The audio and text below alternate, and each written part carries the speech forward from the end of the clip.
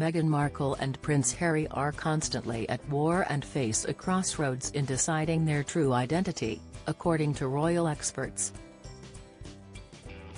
Reflecting on the couple's 6-year anniversary, Kinsey Schofield, host of Heirs and Spares, didn't downplay the significance of the occasion, stating, "I do think it's a big deal," and noted that the Sussexes have fostered an us-against-the-world dynamic in their relationship. She added, "There's no doubt that they've struggled throughout the last 6 years. And we saw, even in the Netflix documentary, the constant strain it felt like these two were under, whether they're suing this person or that person. There were a lot of really sad, dark moments throughout that docuseries." In a discussion with fellow royal commentator Rupert Bell, Schofield pondered, "When do they come up for a breath of fresh air? Because it does feel like they're constantly at war with someone."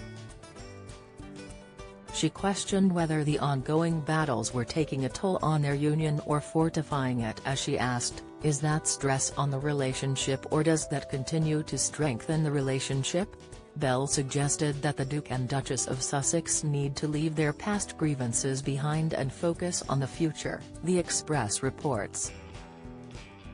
He emphasized that they must draw a line under their former life, especially after stepping back from royal duties in January 2020. He said, "They've actually got to now say, what are we? We are not a member of the royal family, we are a commercial entity. Let's be quite clear, that's what they are. Now, it may have a philanthropic bent to it, in that they will be doing some good things through their foundations, but they are a commercially based couple now." He added the pair still go round as the Duke and Duchess of Sussex, so what do they want to be? And I think that's what frustrates people. Join the Daily Record WhatsApp community. Get the latest news sent straight to your messages by joining our WhatsApp community today. You'll receive daily updates on breaking news as well as the top headlines across Scotland. No one will be able to see who is signed up and no one can send messages except the Daily Record team. All you have to do is click here if you're on mobile, select Join Community and you're in.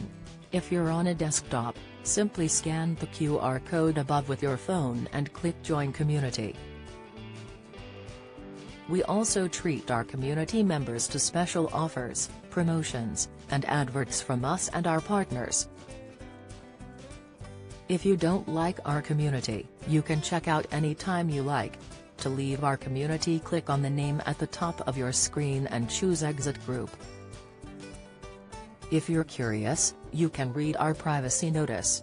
The royal commentator claims the couple want to control the narrative around their relationship within an inch of their lives, which was evident during their recent trip to Nigeria and other appearances. He said, "And that's the point of them. They want to feel that they're in total control, and that was the ultimate reason why they wanted to leave the royal family. Because they didn't have the control, and it wasn't going to be their show." However, despite the ongoing tensions within the royal family, Prince Harry might still receive an important invitation to Balmoral this summer. Every August, members of the royal family traditionally gather at Balmoral Castle for a holiday away from their official duties, a practice that was dear to the late Queen Elizabeth II and is continued by King Charles III.